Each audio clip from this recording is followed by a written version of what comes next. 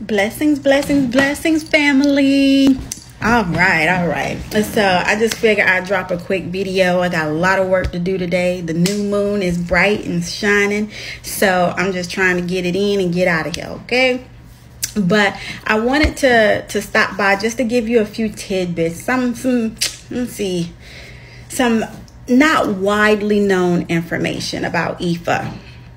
So many people probably don't know that some people that are drawn to IFA have to initiate in IFA before they're able to do research, before they're able to know any of the Orisha. Not everybody has a smooth track into IFA. So what I thought I would share is that IFA is really based on your destiny. So like it's really heavy on helping you reach your God-given destiny, helping you fulfill your spiritual contracts, helping you become that being that you signed up to be when you came down here, right? So in that, if you have a lot of enemies, and I'm talking about like real enemies, like you're constantly in spiritual warfare, your life is constantly being attacked. You know, I have been kidnapped. I have been held at gunpoint.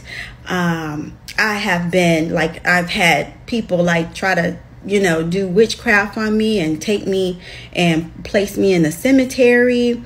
And I promise you, I don't care who you is, psychic, not psychic, intuitive, not intuitive. If somebody takes you and does a spell on you or, conjure on you, that is trying to kill you, oh baby, you know that somebody's trying to take you out of here. I promise you, you will know.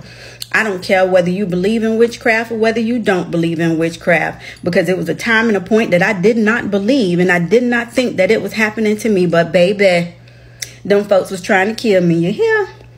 But your girl know better. See, my mama raised me in that Bible, so I already knew what was going on.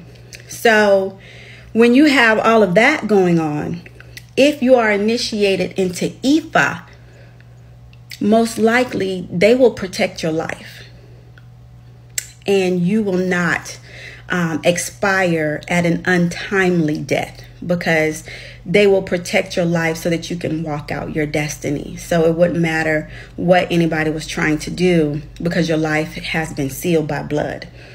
So just